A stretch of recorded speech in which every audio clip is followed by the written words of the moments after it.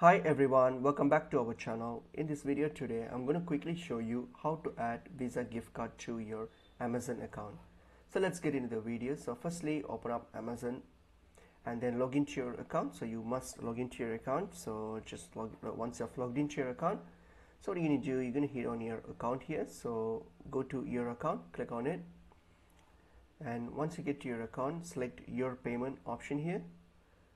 And then when you get to your payment, scroll down and you'll see the gift card option here. So click on gift card, and then here under gift card you'll see an option called redeem a gift card. So simply hit on redeem a gift card, and then now what you have to do, you go to enter the code of your Visa gift card. So your Visa gift card code, and then hit on apply to your account. So the balance will be applied to your account. So that's pretty much it is. Hope this video is helpful. I'll see you in another video. Thank you.